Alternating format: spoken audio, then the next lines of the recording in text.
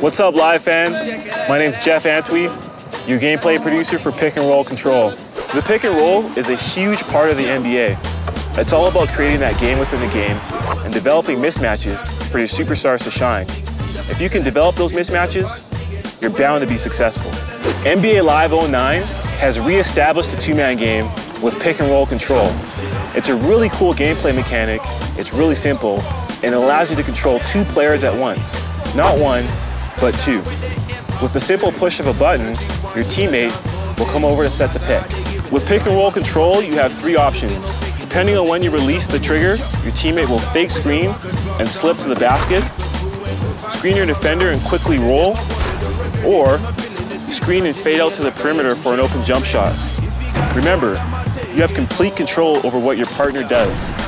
With NBA Live 365 and our dynamic DNA, we can get authentic pick and roll tandems. Everything from Steve Nash and Amari Stoudemire to Darren Williams and Carlos Boozer. The key to a good pick and roll is to have patience. Remember, timing is everything. Your success depends on it.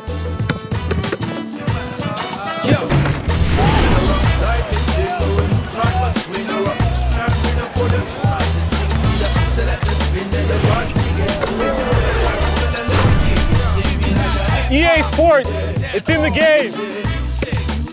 It's in the game.